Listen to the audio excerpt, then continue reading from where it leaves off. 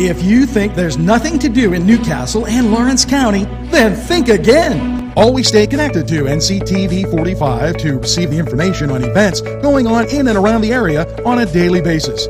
Programs to view are NewsWatch, The Morning Show, and Community Happenings.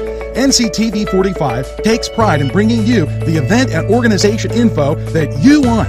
NCTV45 is the #1 media source locally. NCTV45, anytime on your time. At our law firm, we see you. Come see us at lgkg.com. Entrusting your loved one to a funeral director is a very personal and emotional decision. The funeral director you choose must understand the importance of the decision you have made. When you call the William and Roger DeCarbo Funeral Home, I recognize what a privilege it is to be chosen at your time of need. We will provide you and your family with the best service possible, with sincerity and compassion. The William and Roger DeCarbo Funeral Home, family owned and operated since 1941.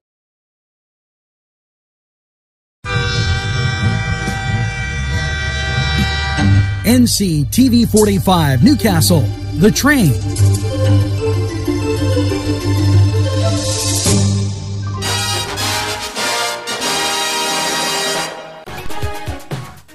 Hello and welcome to NewsWatch. Yes, Governor Wolf's legislature must step up and deliver for victims of crime and abuse.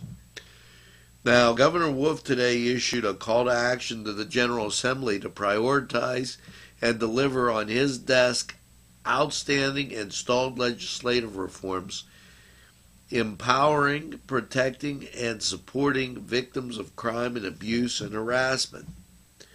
We have seen too many pro-victim bills fell to the wayside in the past 18 months, and I call on the General Assembly to put victims first and take action on these proposals.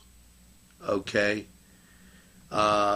This fall, Governor Wolf said the grand jury report is a gut-wrenching reminder that there are too many victims of crime and too many issues, including domestic violence, child sexual abuse, gun violence, and sexual assault, where bills that would help victims and protect families are stalled in legislature and unpassable. Don't usually come out and say some of these things, but I got to tell you, I think the governor has some specifics he's missing, and I'd be really happy to know what specific issues he wants to cover. So, but that's NewsWatch, and we're going to return right after we hear from these radio.